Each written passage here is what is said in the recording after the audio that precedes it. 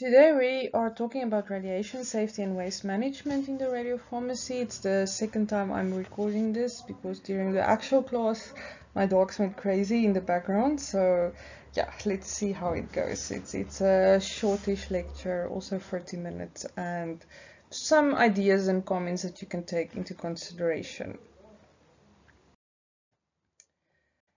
So, occupational exposure in the radiopharmacy can be reduced by having the essential protection, of course. Also take into account that your physical dosimeters is not originally designed specifically for the radiopharmacy, but you should wear them correctly, interpret the data correctly, and always have it on you. You should give consideration to finger and eye doses and not just only worry about the whole body dose. And there's some endless scenarios in the radiopharmacy that can happen. We cannot cover them all in one lecture, and you should always be logical, think and be aware. So the fundamental principles of being allowed to work with radiopharmaceuticals is justification, optimization, and dose limits. So always keep in mind that you have to justify what you are doing is important and is useful. You should optimize the way you work and also focus on your dose and dose limits. Wear that electronic dosimeter, especially if you are not well aware or that well trained of what you do. You should definitely have an electronic dosimeter to make you aware of all the ways you can get exposure in the radiopharmacy. Sometimes just walking past a waste container that is not emptied well enough and your electronic dosimeter goes off can go a long way in teaching you how to work correctly with radioactivity. This is just a funny way to say what's the difference between the units of radiation that we work with. So becquerel is just how much radioactivity you have. Gray is how much of this radioactivity will be given to you as a dose on your body. But this doesn't say what is the outcome of that. So this goes into sieverts. So that is mainly giving you an idea of the biological effects. So if you get the same gray from different radioactivity, doesn't mean you will have the same sieverts. There is different exposure situations. The one you plan, you're going to radiolabel in the radiopharmacy. That's when you know about the constraints and the technicalities and what you are dealing with. An emergency exposure is, of course, if something happens that is unplanned. And an existing exposure is something that is always there and a decision on control has to be taken. So in that case, I would say if you have a generator in your radiopharmacy, it's standing there, it's always giving off some radiation, and you have a decision on how to control it by covering it with the correct shielding, making sure nobody's there in the radiopharmacy when they are not needed, or even waste is in the radiopharmacy. Radioactive waste is also an existing exposure that can be there all the time, but the decision to remove it and control it and store it somewhere else safer is important. We will get back to measurement of background radiation, but that's also really important in the radiopharmacy. The ALARA principle is, for me personally, more important than the accepted dose limits, because it feels to me sometimes in the regular practice the dose limits are really advocated and spread around and made important, but ALARA is forgotten. So always as low as reasonably achievable, and you should always be able to motivate why something is being done and not focus on the whole allowed whole body effective dose or allowed skin dose. I think it's needless to say that if somebody gets 20 millisieverts during a year, something is being done wrong. And of course, it should never be more than that. But to say, oh, you can work until 20 millisieverts and you will be fine, I think that's the wrong attitude, in my opinion. And I feel really strongly about that. So if there is not enough lead shielding, if there's not enough syringe shields, if there's not trolleys to carry the radioactivity, if the L blocks are not thick enough, if there is waste standing around, even though you don't reach 20 millisieverts, there is wrong with your practice. So please keep all of this in mind. Measuring exposure, so you should be wearing a ring dosimeter in the radiopharmacy for sure, always. it should be correctly worn on the dominant hand, index finger, dosimeter facing inwards. Your thermoluminescent dosimeter should be worn at chest level. Don't put it on a lanyard, letting it hang below your belly or whatever. It should be worn at chest level to calculate the correct amount.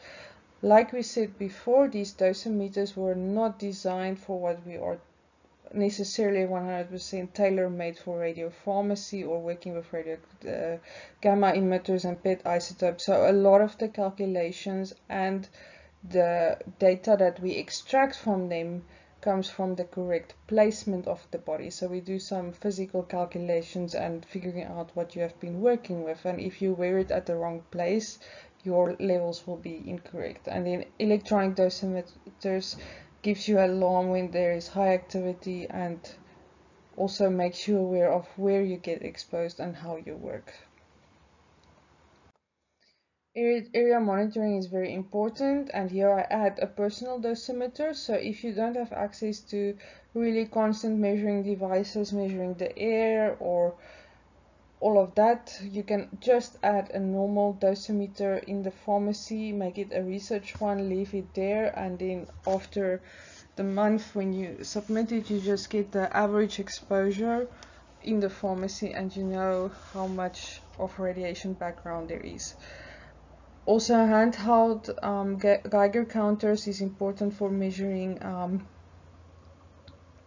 contamination of people going out of the pharmacy, but also the surfaces and all of the areas, and this should be done regularly. There should be a person checking it once a day at least, or after people have worked, and everybody should monitor them after they have worked. Now, sometimes it feels like you don't want to check because you're afraid that you will be picked up as somebody that works badly or so on. I think at this point you should realize that that is the least of your worries. You should be safe. It's your health, so whatever anybody else think, you should be actually even more critical of yourself than anybody else, and measure yourself, decontaminate yourself, and learn from your mistakes. Surface monitoring is also important. Wipe testing, it should be done, because if you finished working, even in the laminar airflow, there is some contamination and it's not being picked up, the chances increase that somebody else will come after you, do a different procedure, contaminate themselves, and walk out without knowing that and spreading radioactivity around. So that's also really important. Just a quick note about the ionizing and non-ionizing radiation. So we are really working with ionizing radiation that changes, have interaction with matter, and this is why it's so dangerous. So yeah, definitely 5G cell phones is in the radio area. Non-ionizing, so little energy, doesn't make any problems for your health, but we are working in the spectrum of really much more dangerous. So we have to be more careful. Different types of radiation has different characteristics, different protection measures. Of course, your alpha emitter can be stopped by paper, doesn't need shielding, it's not dangerous from external exposure side of things, but once you ingest it, it can be lethal. The beta emitter, it's also giving off a bit higher linear energy transfer, travel further, but can be stopped by aluminium, and then of course lead is needed for your gamma emitters, and then your neutrons, of course concrete. That's why all of these reactors using neutrons are in pools and concrete situations, and also your cyclotrons and so forth.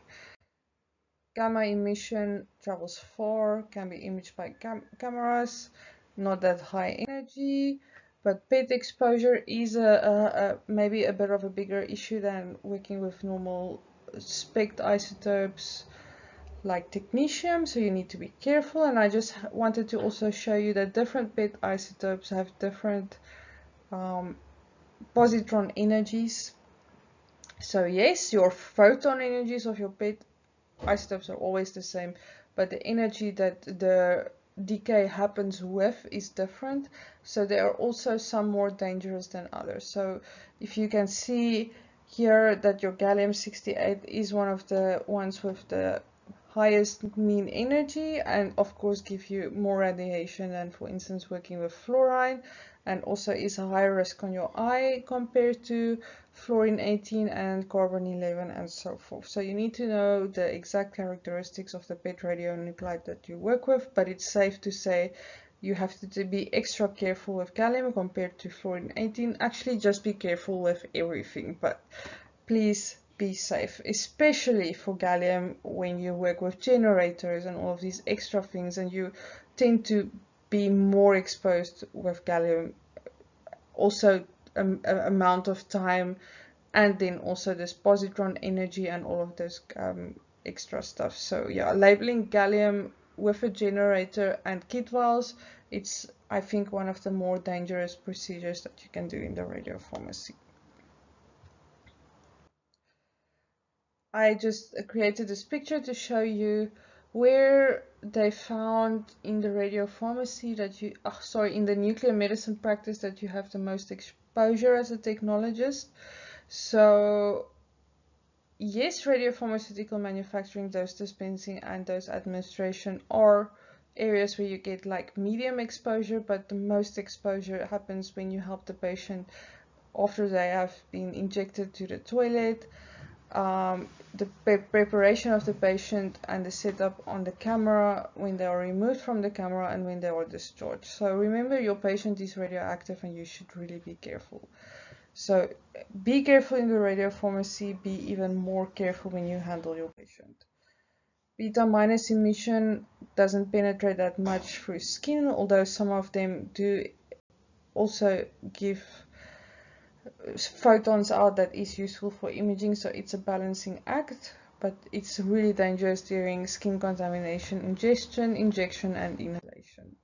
Alpha particles, not dangerous on the outside, very dangerous on the inside. So for alpha particles, the shielding is less important, but you need to work carefully. Do not spill, do not make droplets, do not make anything that you can inhale. Always change your gloves constantly so that you don't contaminate your hands and then later ingest it in any way. Important to know that there is stochastic effects and deterministic effects. Deterministic is having a threshold dose and is dose dependent. So this is like the acute effects of radiation, like the burns, radiation sickness and all of that, but stochastic effects happen on a long term, and there is no threshold dose. So the more you are exposed, of course, the more you have an incidence of these effects that can happen. So you need to constantly be aware of what you're working with. Okay, so what can you do? So I've made you scared. Let's check on how to work safely. And I have to say, I'm one of the people that are really not a high risk taker, so I would not be a radiopharmacist if this was a problem. You can, with all the correct measures, have so little exposure that it's really not something to factor in. Always manage your time. Spend as less time as possible near sources of radioactivity. Be as far away as feasible. Have all the shielding you need and insist on it. And also the dose. I add, not always add it in references, but only work with the activity you need. So if you have more activity, don't label with more, put it behind shielding, put it in your waste containers.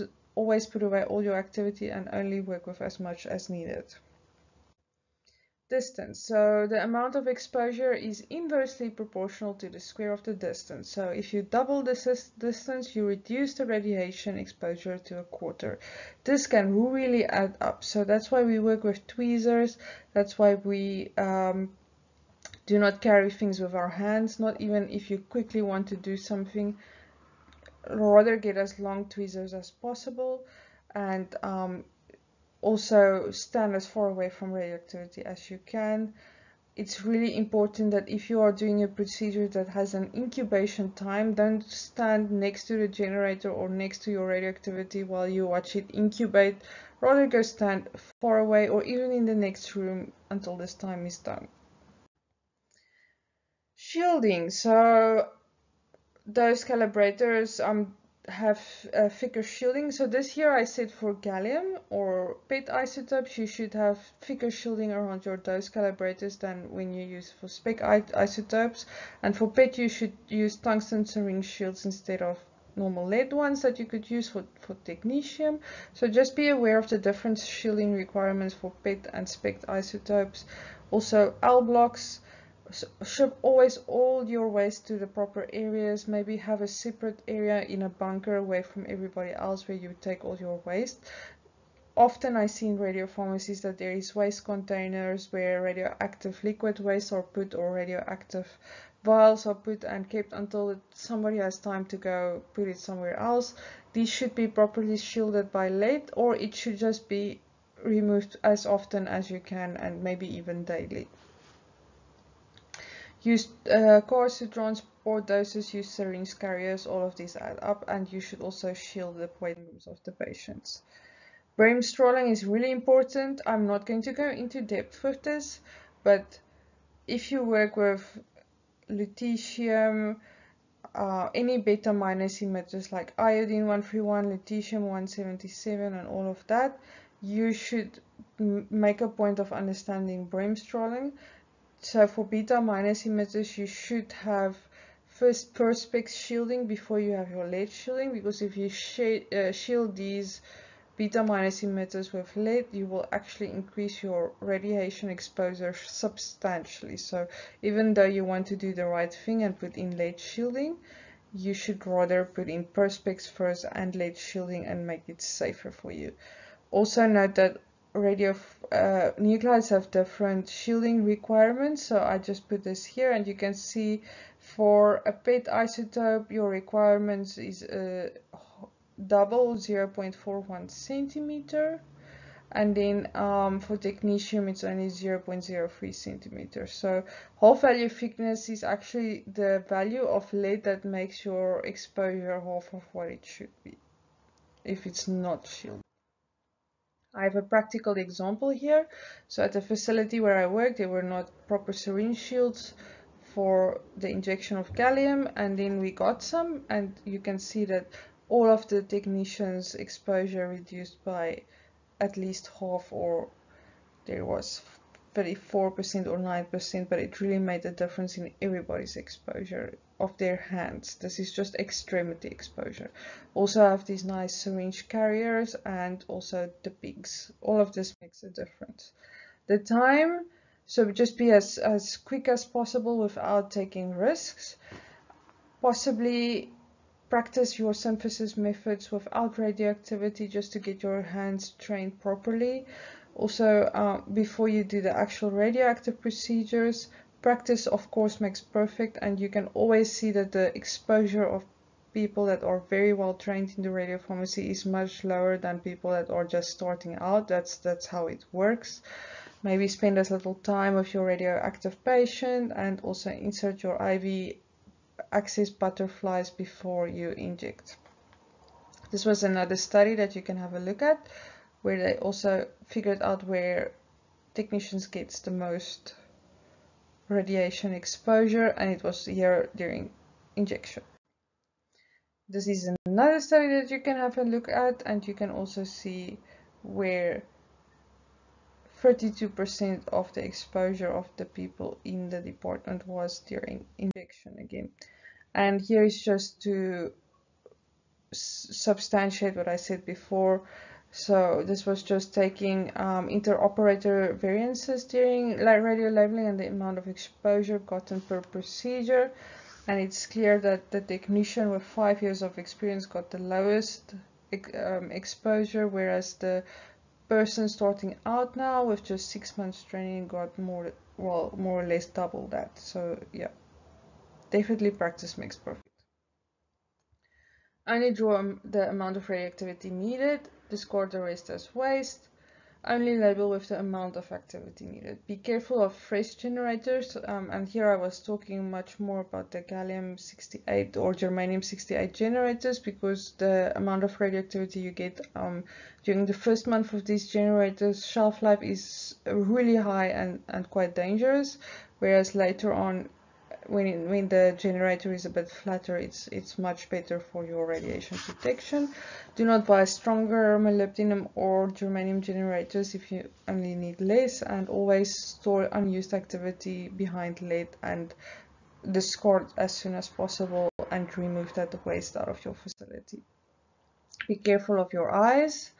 So the eyes is dose dependent, so if you get a single high exposure, this will lead to cataract formation, and you should always be aware of that. I just have some examples here, and it is very often very feasible to get higher exposure on your eyes when labeling gallium than what is suggested, so be careful. And then I think my final discussion will be about waste management. So the radiopharmacy has different types of waste. It makes it really difficult to control. There is the liquid waste, the solid waste. With your personal protective equipment, you have biological waste if you radio label cells. You have also radioactive sources and generators, and some decayed ones as well.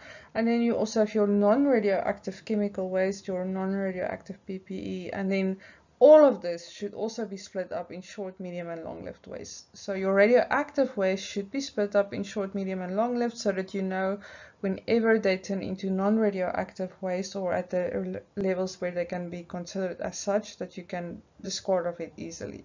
So radioactive waste management in the radiopharmacy is quite a task, and there should definitely be somebody taking responsibility for this and knowing exactly how to and when to dispose of these.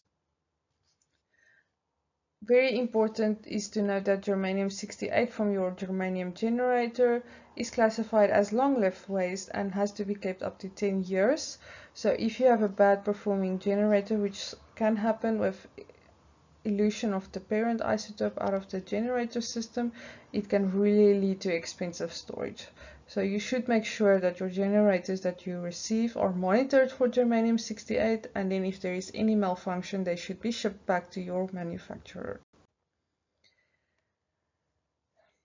Again, remove waste regularly. I think I've said it like so many times in this video, but when you label with gallium, for instance, there is the liquid waste from the automated unit, all of the eluates that is not used, there is cassettes, purification cartridges, all generators. So you label them as if they are long-lived with the parent isotope. You monitor them after a few days and see if they are still radioactive.